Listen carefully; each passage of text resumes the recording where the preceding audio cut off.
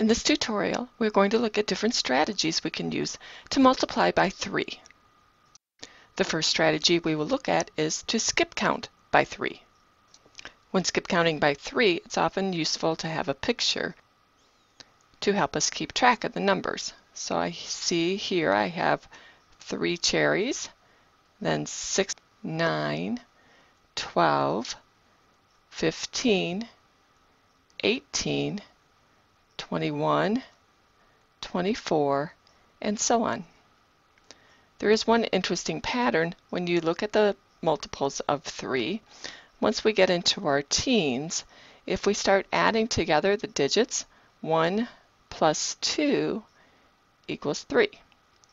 1 plus 5 equals 6, which is also a multiple of 3. 1 plus 8 equals 9, again another multiple of 3. 2 plus 1 equals 3, which is obviously a multiple of 3. 2 plus 4 equals 6, again another multiple of 3.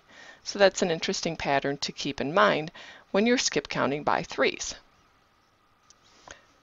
Another strategy is called double and one more set.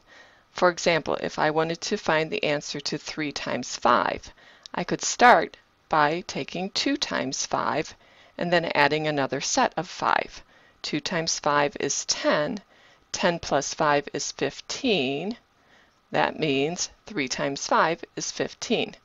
Let's look at some more examples of this strategy. To find 3 times 4, I can take 2 sets of 4, which is 8, and add another 4. 8 plus 4 is 12, so 3 times 4 is 12.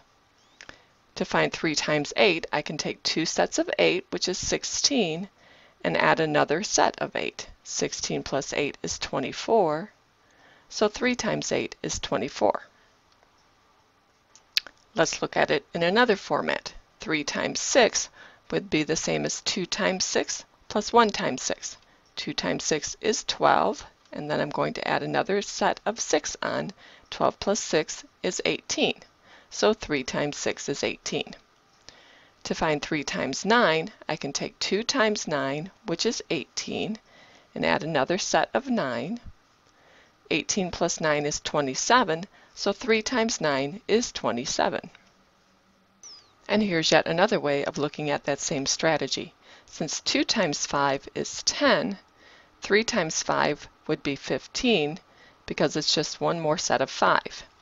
Since 2 times 8 is 16, 3 times 8 would be 24 because I'm adding on another set of 8.